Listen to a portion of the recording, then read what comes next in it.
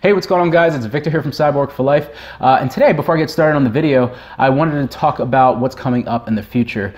So first of all, tomorrow, got a special interview, so stay tuned for that. But on top of that, I actually reached out to somebody who had cosmetic limb lengthening done, and he was willing to come onto the show and share his experiences, so that'll be coming up in the future as well.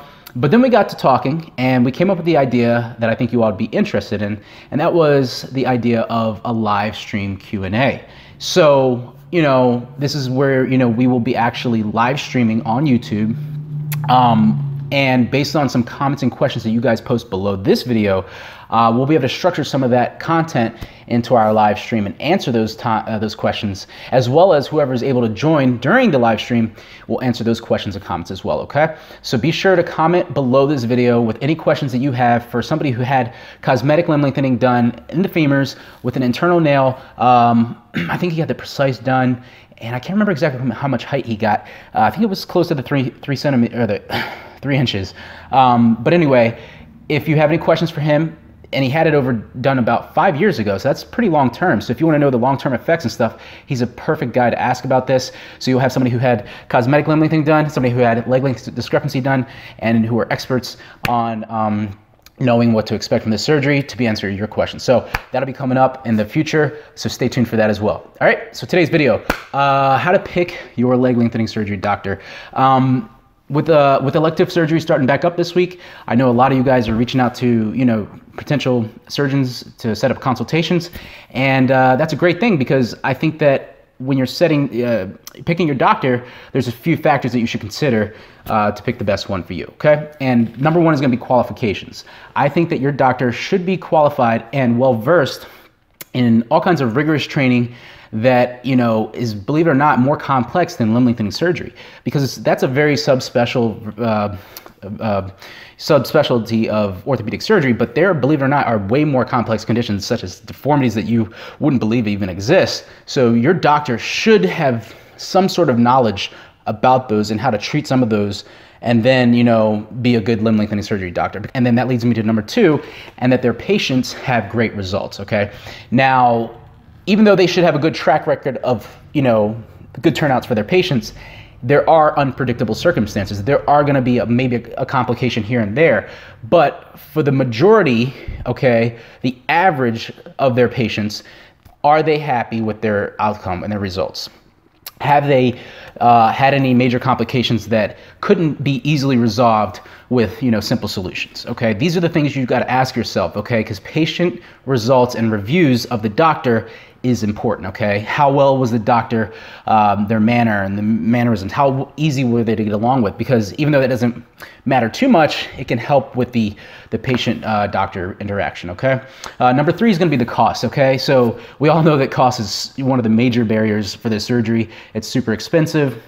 I've said it a million times, but you got to know that you're investing in your quality of life here, okay? If you have a college degree, you know that you invested 4 years or longer into that, and that was a huge investment. You got your degree. Well, you're investing in getting taller here, and that's a huge investment as well, okay? So you got to know how important is this to you, and how much are you willing to put down for it? Because a lot of times, guys, you're actually paying for the leg lengthening surgery device, then you're paying for the surgery prep, and then the doctor gets a little bit of a cut out of that, okay? So don't, think that this is just gonna be a walk in the park. You're gonna pay for what you get, okay? Premium results is premium pay, okay? Next up is gonna be location, right? So I know a lot of you don't even live in the United States. A lot of you don't, everybody lives all over the world. China, India, Europe, United States, all over the world, Canada. I've even talked to people there. So where you get this done is really important, because you do want to have a social network near you, but you also want the best care. So if the cost affects where you have to get this done, and the qualifications of the doctor is elsewhere in the world, and it just kind of falls that's where you have to get it done, that's fine. And you have to do therapy there because the doctor wants you there, that's cool too, but can you bring somebody with you, or can you FaceTime them? Can you set up that social network?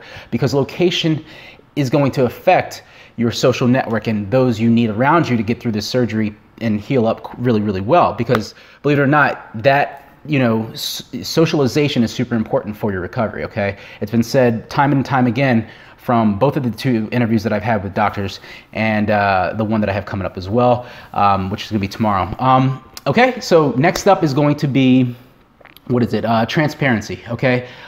Is the doctor willing to, be open and answer your questions and concerns without trying to hide? Be real with yourself that if there is something out there that kind of raises a red flag in your mind, you should look a little deeper, okay? You should ask more questions, because this is your health that you're putting on the line here. Especially this is for, your future here, okay? So you don't want to like just go with anybody. You want to make sure that they're transparent and open, that you're able to ask their previous patients the good and the bad.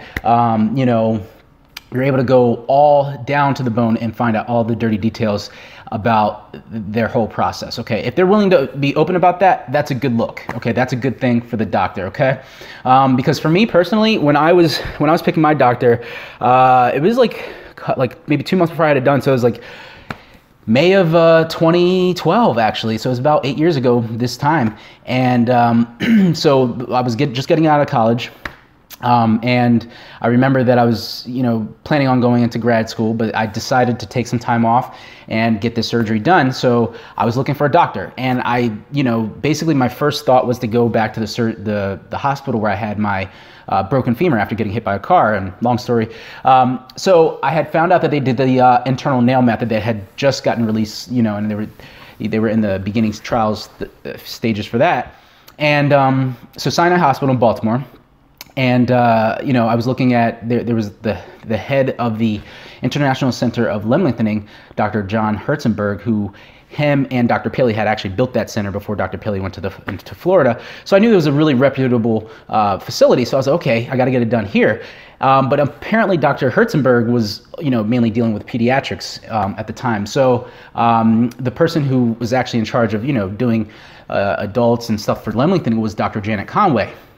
And she also had dealt with major bone deformities and infections, so I knew she was well versed in this. So her qualifications were right there. Okay, it was local. Okay, it was in my own hometown.